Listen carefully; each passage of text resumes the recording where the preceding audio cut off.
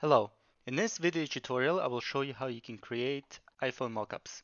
The mockups that we will be creating are fully customizable. You can create flat variations, 3D variations, and even animate them. The first thing you want to do is go to preview.app, which is the website that we will be using in order to create these mockups. The page will be provided in the description. You can see already pre-made templates, a collection of them that you can choose from to start customizing the templates, or you can create a blank template and start from scratch. Now you have the option of selecting a 2D or a 3D blank template. The 2D templates are probably preferable when you need more geometric alignment, for example, flat mockups where you want to align the text, align the iPhones geometrically, whereas 3D is for mockups where you want to create something a bit more fancy or even animate them. I will be creating a 3D mockup, and in order to do it, I simply click on one of the templates that I like to load it. Once the template has loaded, we can start customizing it. Everything is fully customizable. You can see in the Options tab, we can add extra devices, we can add text, and so on. Now, the simplest way to render and create a mockup, in this case it will be animated, is to replace the media that is already present with something that highlights our UI. You can insert video as well as image media. For example, let me type in input the video and play the animation. We can see that there is a video playing inside an iPhone, which can help us create animated video mockups. But it seems a bit more complex, so what I will do is simply remove everything as if I'm starting from scratch. In order to do that, I select all the layers and I simply remove all of the checkpoints that they have by clicking these buttons. For text, I select the text layer and I delete it. I continue this process for every single element that there is, apart from the final element, which is the camera element, which is impossible to delete.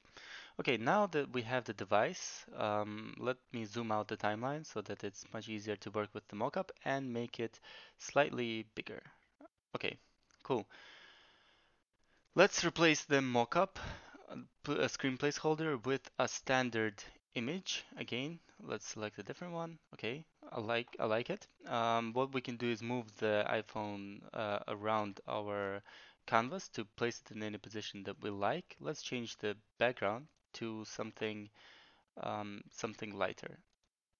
In order to do this, navigate to the background tab and select the different color. You can choose from linear backgrounds and pre-made image backgrounds such as different gradients, blurs, and so on. I'll stick to the white for now and click on the camera layer to zoom out a little bit.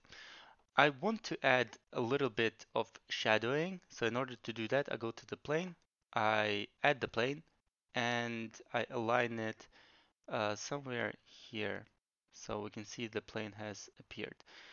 So in order to align and put our iPhone onto the plane, the easiest thing to do is to click on the Device tab and scroll down to align it to the plane.